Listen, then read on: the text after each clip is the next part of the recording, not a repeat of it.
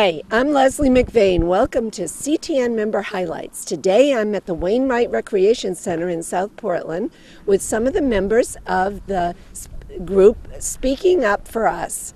I'm with Lori Bernier from Speak Up With Us. Hi, Lori. Hi. Hi. So why are we here today? Well, this is a Speaking Up for Us sports chapter, and it's all about the members making choices, what they want to do, and they decided they wanted to go biking. And so we did this last year, people enjoyed it, and so we're doing it again today. I'm now with Tyler Ingalls. Hi, Tyler. Hi. You're awfully tall, and I Yes. don't think you're really that tall. Right. If the camera That's can 3 look, inches. they can see down.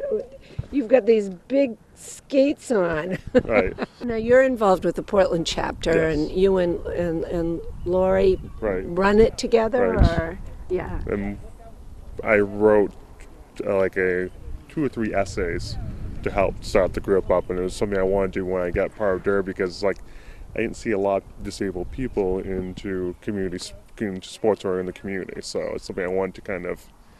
And also activities too. I just want people to get people more active. Speaking Up for Us has chapters all over the state for adults that have developmental disabilities, who want to make changes, who want to improve their lives.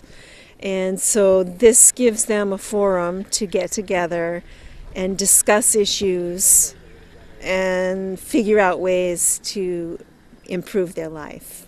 So do they lobby in Augusta or Washington? We help them to do whatever they feel they need to do. And so, yes, we have had big issues that we're, like right now we're tackling transportation, which is a huge issue for people.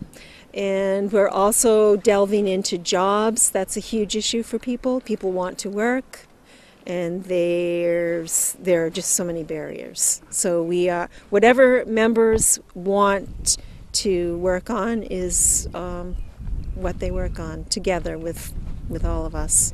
Our Bangor chapter is a vibrant chapter now, and it's the advisor. Her name is Krista, and she does a great job, and she's really working with us to make positive choices. The sports chapter is just Yes. one of many various groups Yes. under the umbrella of the Yes. Speaking Up for Yes. Us. So tell me about some of the others. Yeah, so I should say, so most of the chapters are kind of advocacy oriented.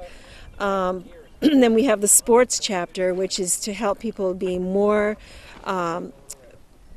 participate more in their own communities, doing whatever. People want to just get out and do any sport they want to. They don't want to be limited to the softball, throw, etc. And then we also have an art department chapter. We will probably be starting a technology chapter soon. Yeah, so Wow. those are the 2 that are upcoming. That sounds wonderful. One of the other things the Bangor chapter is doing for the first time is things like fundraising. We're actually out raising money so that all of our members that want to go to the statewide conference can go. And so it's been great, and also we've increased our membership at the Bangor chapter too, which is something that had never happened before. Do the members get together weekly? Or? Well, we actually get together bi-weekly, and because we're all over the state for the sport chapter, we actually go online and call in and all discuss topics of interest, problems we're having, ways we can be more involved in community sports and recreation together.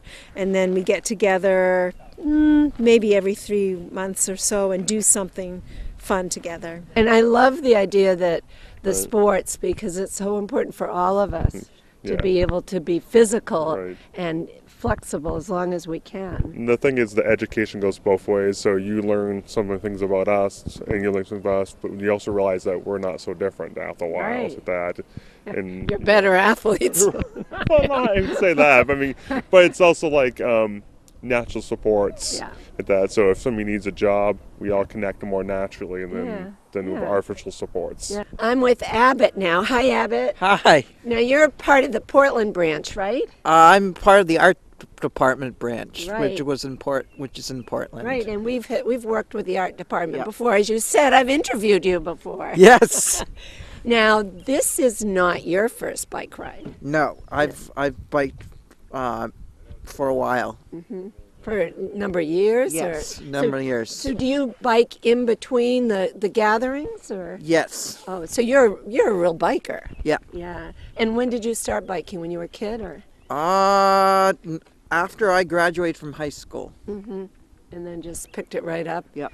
Yeah, there's a sense of freedom with it, isn't there? Yes, there is. Yeah. Well, tell me a little bit about the bike ride. This is your second time. Yes. You're not a newbie. Right. You've done this before. How, Yes. Now, why did you want to do it again? Was it really exciting the Yes, first it was. time? Yes, it was. It was very exciting the first time, and I enjoyed doing it. Now I'm with our third biker, Chris. Hi, Chris.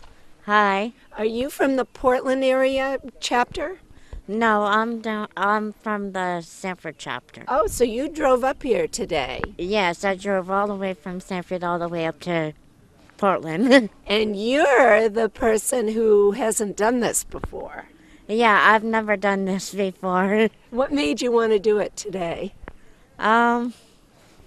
I've always wanted to try something like this, and it's a great opportunity Good for you. for me to give it a chance. Uh-huh. Now, but you've ridden a bike like this before, or not even? Not done even. that? I've never rode a bike ever in my life. Oh! So this Are you is- kidding? You were doing great. I was watching you ride around the parking lot.